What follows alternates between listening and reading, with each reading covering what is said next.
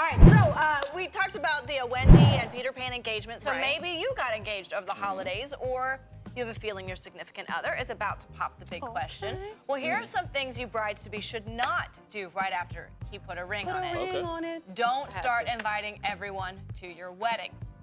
Once you do, you can't uninvite them. And also, you haven't started really planning. So if you have no idea what the wedding plans are yet, how much it's all going to cost, what you want, you know. Destination wedding. That must be tough, though. How you do that? To break out the list. Yeah, of I mean, who there's to the invite, obvious who not ones, to invite. but don't invite everyone. Also, don't tell your bridal party you'll pay for all of their expenses.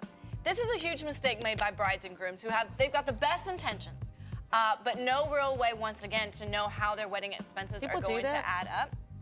We did for ours. Not in my family. We did for ours. But then again, we only had come, you pay for it, you make it. Yeah, no, we only had 4 bridesmaids, so yeah, we paid for it. Some people have big weddings, can't pay for them all. Right. Most importantly, brides, don't fall in love with the first dress you see.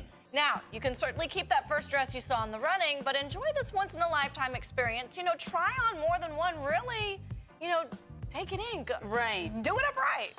Wow. So these are all kind of cost-saving mistakes you make, it sounds like. Not necessarily, because like don't fall in love with the first dress you see. Right. You don't want to end up later being like, the invite one is a bit, it's big. They're awesome, Can't really invite big everybody.